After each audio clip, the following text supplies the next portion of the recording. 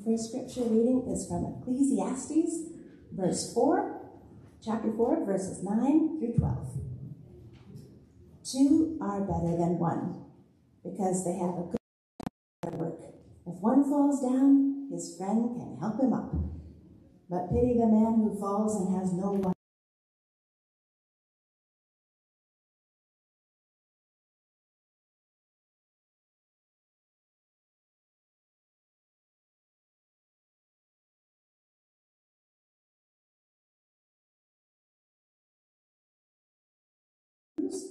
Chapter 10, verses 24 and 25.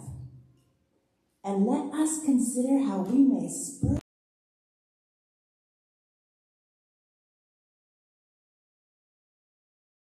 as some are in the habit of doing, but let us encourage one another, and all the more as we see the day approaching. Let us pray. God, please speak to us through Crystal. Touch our hearts so that we may love better and become more like you want us to be. In Jesus' name, amen.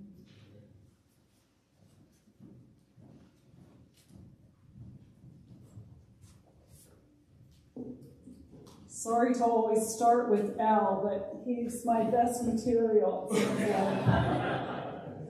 During the week or two leading up to my preaching, I talk over the scriptures and the topic with Al, sometimes at length.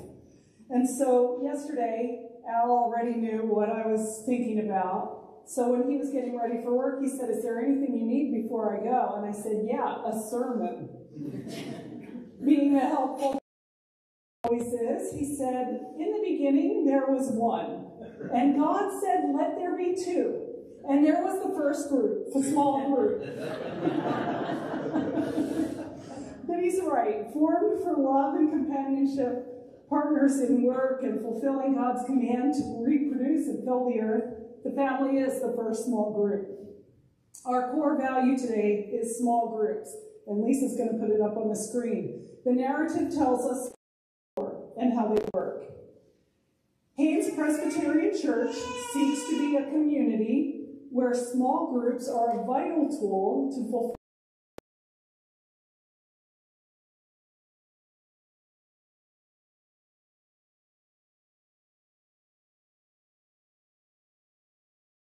to one another. We believe the command to love and build one another up in the faith is fulfilled through small groups that include worship, fellowship, Bible study, service, and evangelism.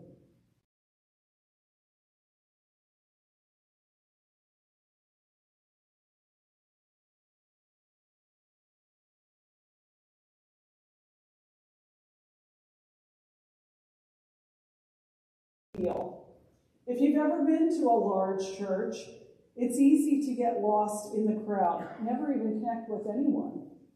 Mega churches almost have to utilize small groups. Otherwise, how could they be responsible for discipling thousands? Too many people would slip through the cracks. You know how they say that you can feel lonely in a big city with all those people around? Sometimes there are so many people, not even one of them knows you. But you'd be surprised.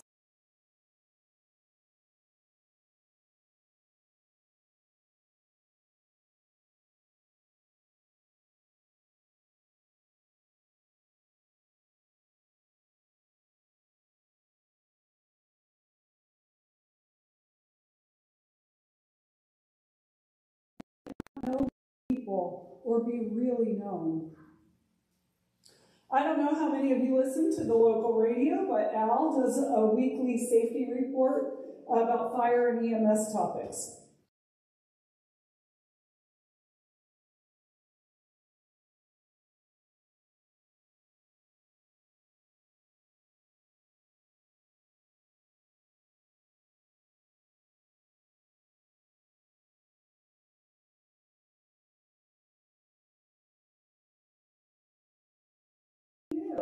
His companions would be along and they'd help him. It's not good for people to be alone. Isn't it remarkable that in the very beginning, way back in Genesis, God created the world, and it was good, and it was good, and it was very good. But he looked at the man, and he said, it is not good for the man to be alone. Adam had fellowship with God. There was no fall into sin yet, and yet God saw there was something missing. Adam needed human companionship. We are designed to be in community. The writer of Ecclesiastes agrees. A person alone is in desperate straits if something bad happens. He falls down, the weather turns cold, an enemy comes up upon him. When there are two, they can help each other. They can keep warm, put up a strong front. But one alone is in trouble. So thank God he provides companions for us along the way. It is his grace that we don't walk through life alone. Maybe we're not all married or have children and grandchildren, but we have friends, neighbors, Christian brothers and sisters to do life with. So here we are in church worshiping together. But our model of worship with its pastor leaders and liturgy doesn't allow for a lot of give and take, getting to know each other, encouraging each other, or caring for each other's needs.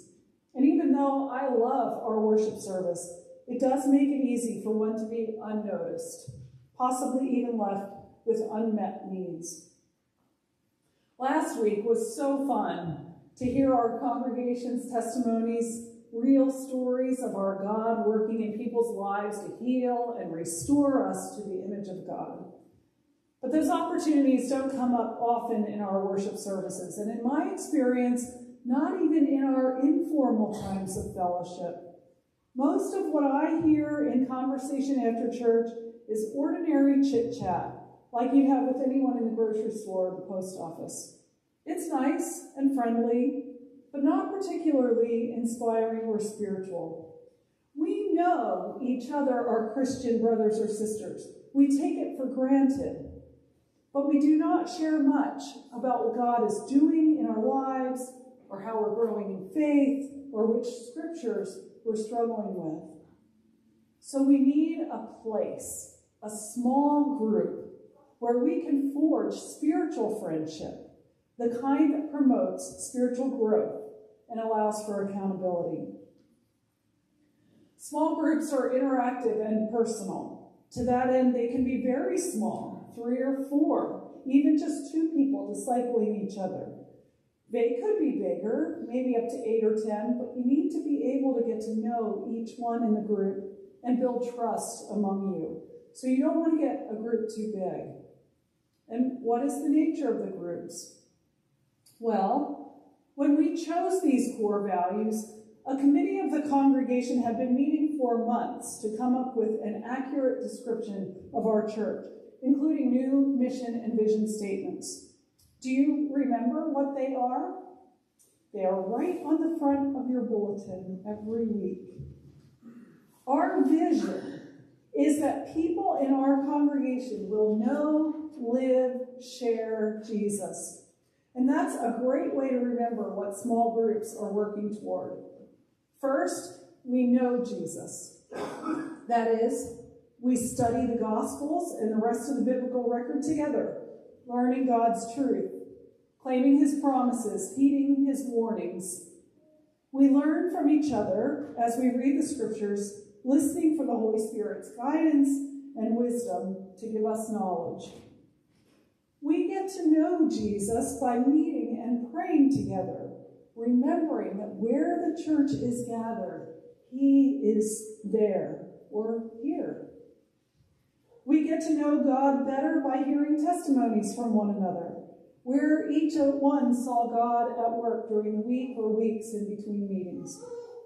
And we experience his presence by worshiping God in song and praise, even in the small group. This is all, of course, reinforced in the Sunday morning worship as well, but in our smaller gatherings, it can be a little more personal and interactive.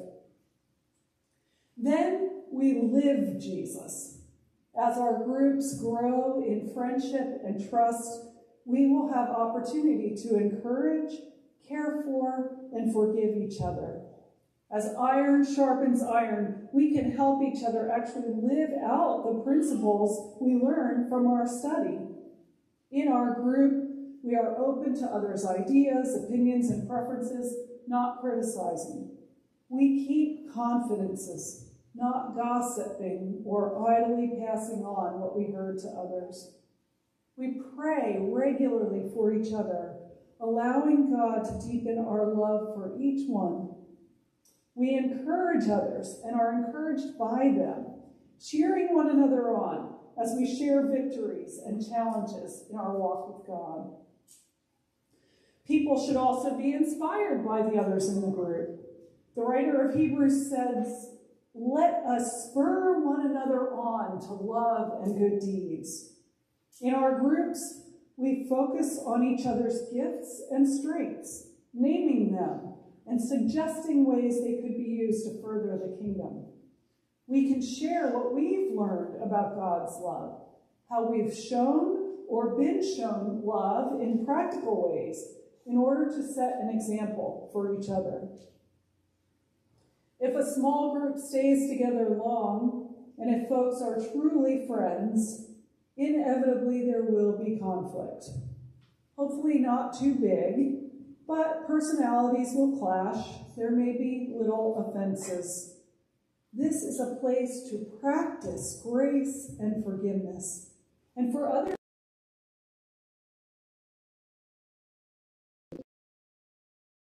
also that spurring on to love and good deeds. We can remind each other of promises we've made to God and the ways we've agreed to apply the scriptures to our lives. Hopefully, with regular time spent together, maybe eating together, talking, sharing stories of our lives, praying and learning together, small groups will become places full of love and care for each other. In our church, we have deacons who are ordained to take care of the needs of the poor, the sick, and the shut-in, but they have to know who are in those categories at any given time. Small groups are the first line of knowledge and care for folks. And if someone else in the group can't help, they can notify someone in the church, deacons if that's appropriate, or a pastor or elder, to get the help someone in their group needs.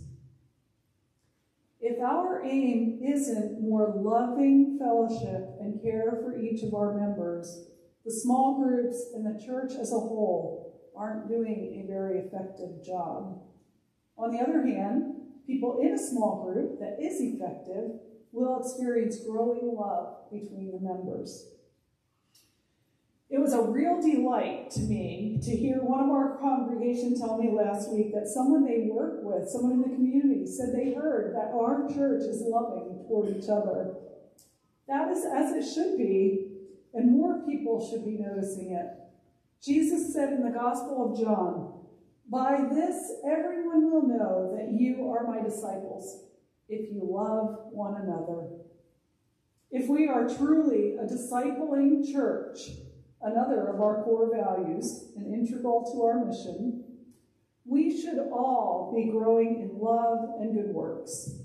Small groups promote this among their members, and so we live Jesus.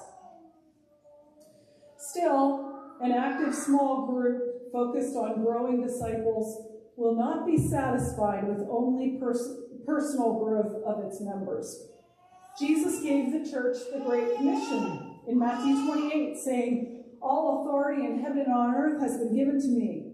Therefore go and make disciples of all nations, baptizing them in the name of the Father and of the Son and of the Holy Spirit, and teaching them to obey everything I have commanded you."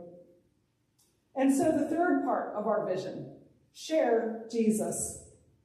A truly loving group will want to expand to include others in that same loving circle. You know how I know? Because God. After Al gave me that amazing sermon yesterday morning, citing Genesis and declaring that Adam and Eve were the first small group. At first I said right, and then I said wrong. God is the first small group. The very nature of God, mysterious as this is of a community. Father, Son, and Holy Spirit are one and three at the same time.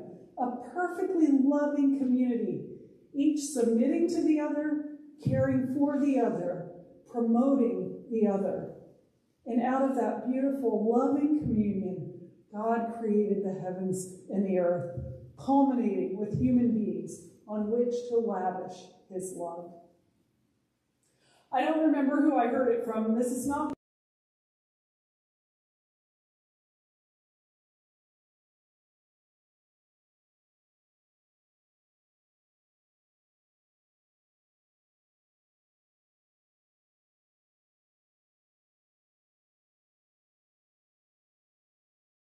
for community.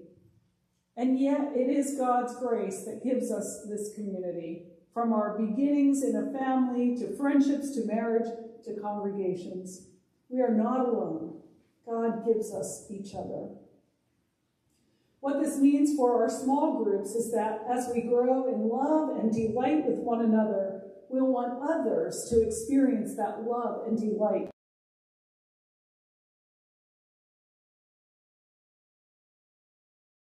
Groups here in the past couple of years, but I don't actually know how many are active right now.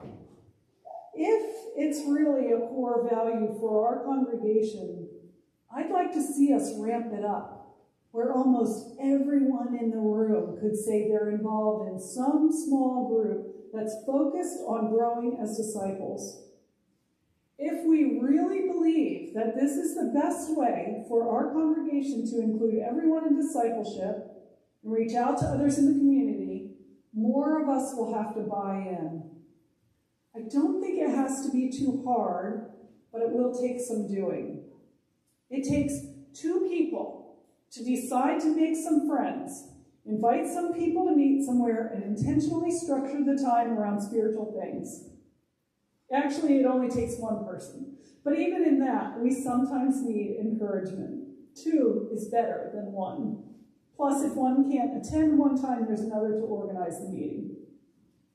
And not every group's meeting has to follow the same format.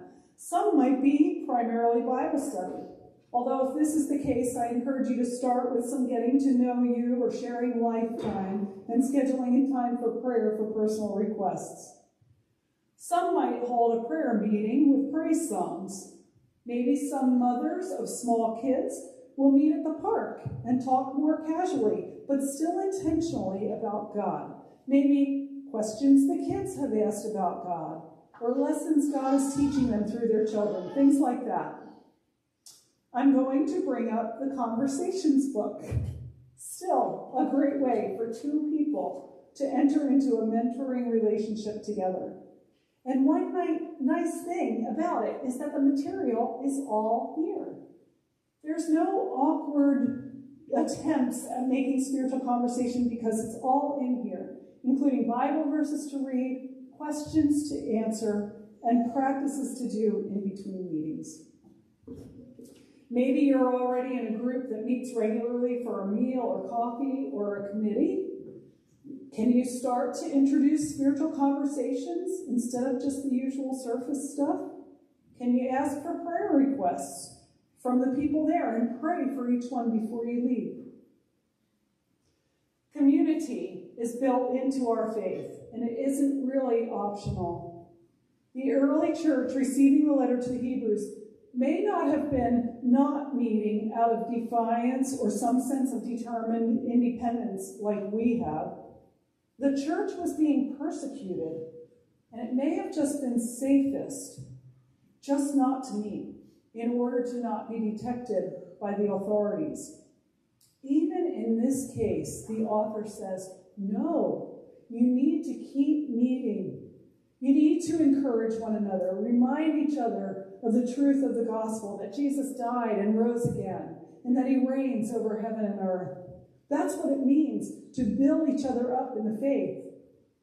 But we don't have the excuse of persecution. God has graciously given us freedom and time and places to meet and people to meet with, and the responsibility to do so. We are here for the sake of each other and for the sake of the world. Only as we live into that will we know, live, share Jesus. Amen. In the spirit of loving community, will you pass the peace of our Lord Jesus Christ to one another?